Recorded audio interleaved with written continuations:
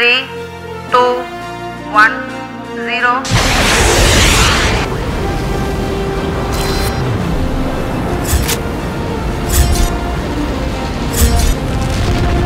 Lander module.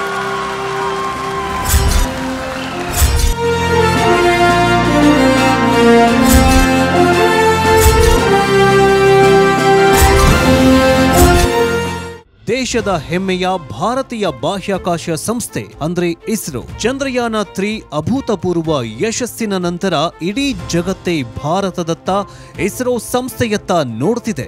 ಜಗತ್ತಿನ ಬಲಾಢ್ಯ 3 ದೇಶಗಳಷ್ಟೇ ಮಾಡಿದ್ದ ಸಾಧನೆಯನ್ನ ಇವತ್ತು ಭಾರತ ಸಾಧ್ಯವಾಗಿಸಿದೆ. ಅದರಲ್ಲೂ ಚಂದ್ರನ ದಕ್ಷಿಣ ಧ್ರುವದಂತಹ ಬಹುದೊಡ್ಡ ಸವಾಲಿನ ವಾತಾವರಣದಲ್ಲಿ ಲ್ಯಾಂಡರ್ ಇಳಿಸಿದ ಮೊಟ್ಟಮೊದಲ ದೇಶ ಭಾರತ.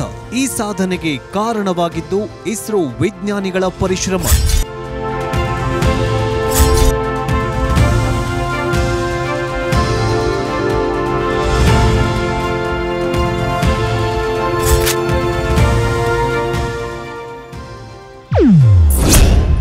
ಚಂದ್ರಯಾನ ಯಶೋಗಾಥೆ ಇಸ್ರೋ ಮುಖ್ಯಸ್ಥ ಸೋಮನಾಥ್ರಿಂದ.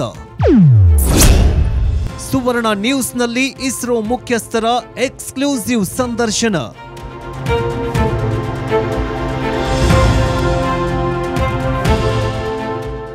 ಚಂದ್ರಯಾನ-3 ಯೋಜನೆ ಯಶಸ್ವಿಯಾದ ನಂತರ ಇಸ್ರೋ ಸಂಸ್ಥೆ ಇಸ್ರೋ ವಿಜ್ಞಾನಿಗಳ ಸಾಧನೆ ಬಗ್ಗೆ ದೇಶದ ಮನೆ ಮನೆಯಲ್ಲೂ ಚರ್ಚೆಗಳು ನಡೆಯುತ್ತಿವೆ. ಇಸ್ರೋ ಮುಂದೇನು ಮಾಡಲಿದೆ ಅನ್ನೋ ಕುತೂಹಲಗಳಿವೆ. ಈ ನಿಟ್ಟಿನಲ್ಲಿ ಏಷ್ಯಾನೆಟ್ ಸುವರ್ಣ ನ್ಯೂಸ್ ಇಸ್ರೋ ಮುಖ್ಯಸ್ಥ ಎಸ್ ಸೋಮನಾಥ್ ಅವರ ಎಕ್ಸ್ಕ್ಲೂಸಿವ್ ಸಂದರ್ಶನ ನಡೆಸಿದೆ.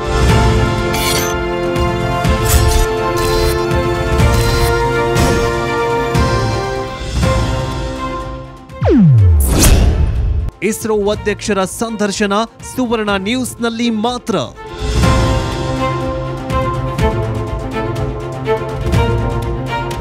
ಏಷ್ಯಾನೆಟ್ ನ್ಯೂಸ್ ನೆಟ್ವರ್ಕ್ ಗ್ರೂಪ್ನ executive chairman Rajesh cholera ISRO ಅಧ್ಯಕ್ಷ ಎಸ್ ಸೋಮನಾಥ ಜೊತೆ ಸಂದರ್ಶನ ನಡೆಸಿದ್ದಾರೆ. ಚಂದ್ರಯಾನದ ಸಾಧನೆ ಹೇಗಾಯ್ತು, ಆದಿತ್ಯ L1 ಯೋಜನೆ ಮತ್ತು ಭವಿಷ್ಯದಲ್ಲಿ ಇಸ್ರೋ ಕೈಗೊಳ್ಳಲಿರೋ ಮಹತ್ವಾಕಾಂಕ್ಷೆ ಯೋಜನೆಗಳ ಬಗ್ಗೆ ಅಧ್ಯಕ್ಷ ಎಸ್ ಸೋಮನಾಥ್ ವಿವರವಾಗಿ ಮಾತನಾಡಿದ್ದಾರೆ.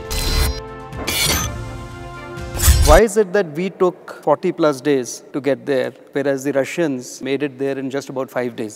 From this point to this point is a hardware just to take the lander to moon. When the rocket is not powerful, what we have to do is you have to make the satellite more powerful.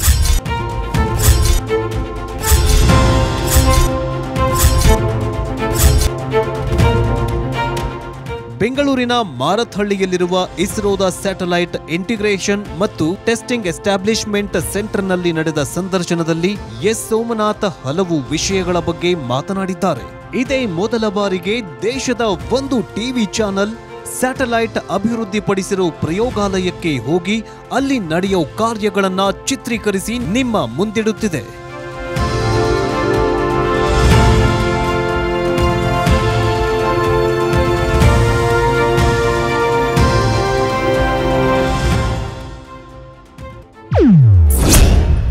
Chandrayaan ಆದಿತ್ಯಯಾನದ ನಂತರ ಮುಂದೇನು?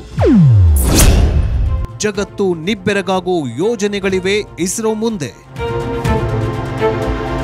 ಚಂದ್ರಯಾನ-3 ಅಭೂತಪೂರ್ವ ಯಶಸ್ಸು ಸಾಧಿಸಿತು. ಈಗ Aditya L1 ಸೂರ್ಯನತ್ತ ತನ್ನ ಯಾನ ಮುಂದುವರೆಸಿದೆ. ಈಗ ಇಸ್ರೋ ಪಾಲಿಗೆ ಮುಂದೇನು?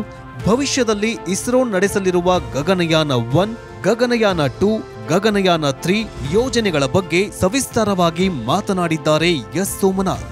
ಮಾನವ ಸಹಿತ ಗಗನಯಾನ, ಬಾಹ್ಯಾಕಾಶದಲ್ಲಿ ಭಾರತದ್ದೇ ಬಾಹ್ಯಾಕಾಶ ನಿಲ್ದಾಣ, ಚಂದ್ರನಲ್ಲಿಗೆ ಮಾನವನನ್ನ ಇಳಿಸೋ ಮಹತ್ವಾಕಾಂಕ್ಷೆ ಜೊತೆಗೆ ವಾಣಿಜ್ಯಿಕವಾಗಿ ಸ್ಯಾಟಲೈಟ್ಗಳನ್ನ ಅಭಿವೃದ್ಧಿಪಡಿಸಿ ಉಡಾವಣೆ ಮಾಡುವ ಯೋಜನೆಗಳು ಸೇರಿದಂತೆ ಇಸ್ರೋ ಸಂಸ್ಥೆಯ ಗುರಿಗಳನ್ನ ಬಿಚ್ಚಿಟ್ಟಿದ್ದಾರೆ ಅಧ್ಯಕ್ಷ ಎಸ್ ಸೋಮನಾಥ್.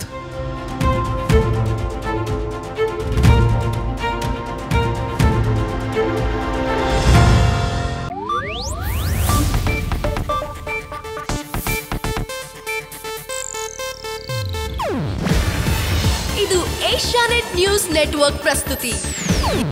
ನೀವು ನೋಡ್ತಿದ್ದೀರಾ ಏಷ್ಯಾನೆಟ್ ಸುವರ್ಣ ನ್ಯೂಸ್.